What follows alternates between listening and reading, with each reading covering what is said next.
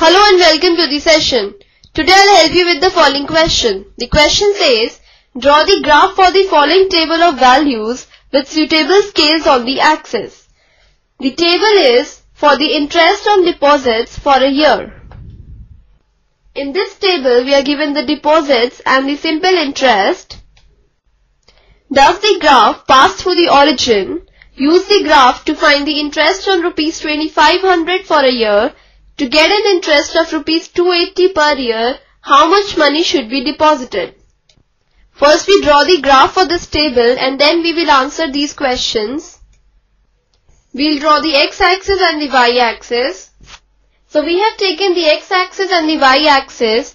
Now on the x-axis we will mark the points for the deposit.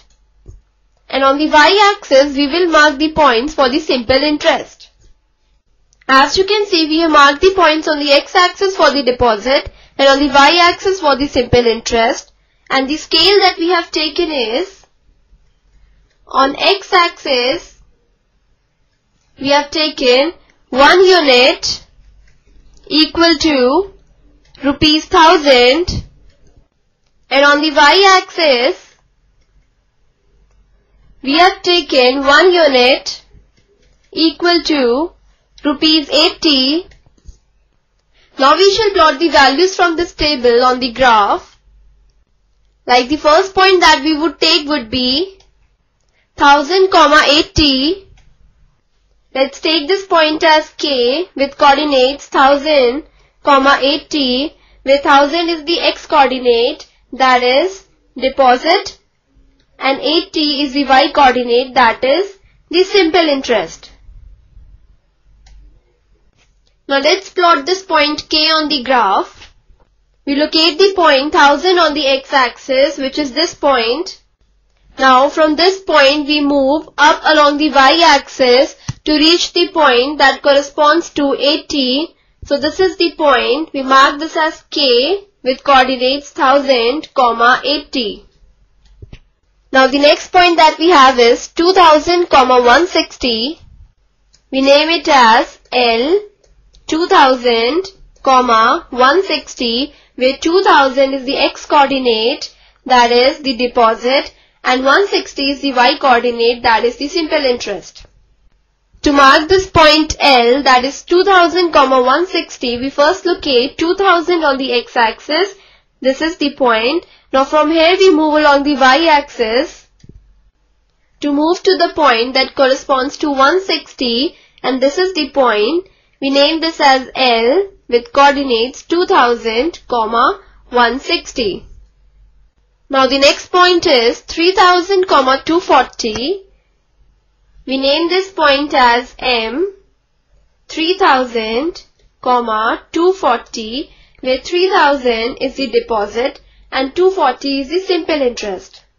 Now let's mark the point M. For this, we locate the point 3000 on the x-axis. This is the point. Now from here, we move along the y-axis to locate the point that corresponds to 240. And this is the point. Mark this point as M with coordinates 3000, 240. The next point is 4000, 320. Let's name this point as N 4000, 320, where 4000 is the x coordinate, that is the deposit, and 320 is the y coordinate, that is the simple interest. To mark this point, we locate the point 4000 on the x-axis. This is the point. Now from here, we move along the y-axis to locate the point that corresponds to the value 320. So we get this point. Let's name it N with coordinates 4000, 320. Now the next one is 5000, 400. Let's name this as O 5000, 400, where 5000 is the x coordinate, that is the deposit, and 400 is the y coordinate, that is the simple interest. To locate this point, we first locate the point 5000 on the x-axis, which is this point. Now from here we move along the y-axis to move to the point that corresponds to the value 400 on the y-axis. So this is the point, that is O, and that is 5000, 400. Now we shall join all these 5 points to get the required graph. We have joined the points and we get a straight line, which is the required graph. Now we can answer these questions. The first part says, does the graph pass through the origin? When we produce this graph line backwards, we see that it passes through the point O with coordinates 0, 0, which is the origin. Thus, the answer for the first part is yes, the graph passes through the origin.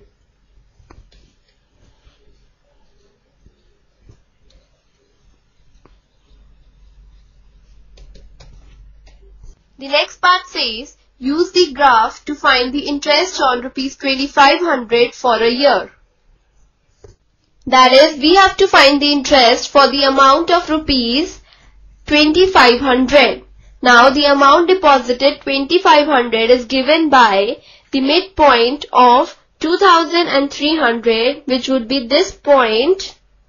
This is 2500.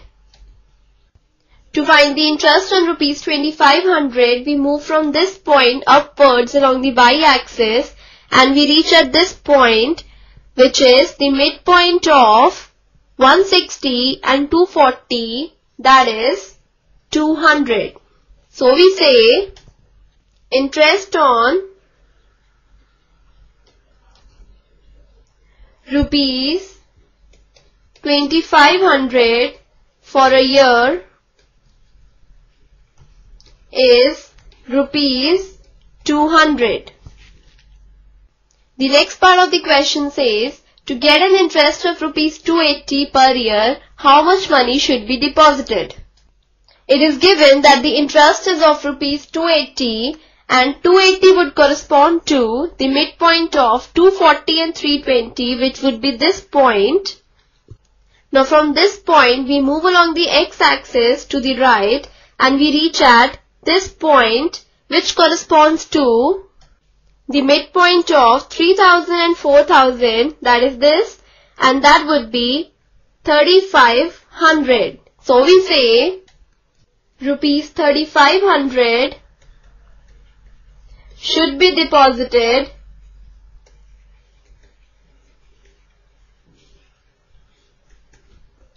to get an interest of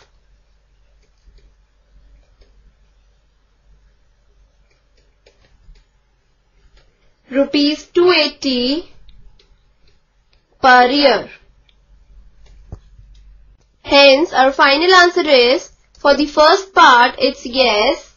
For the second part, it's rupees 200. For the third part, it's rupees 3500. So, hope you enjoyed the session. Have a good day.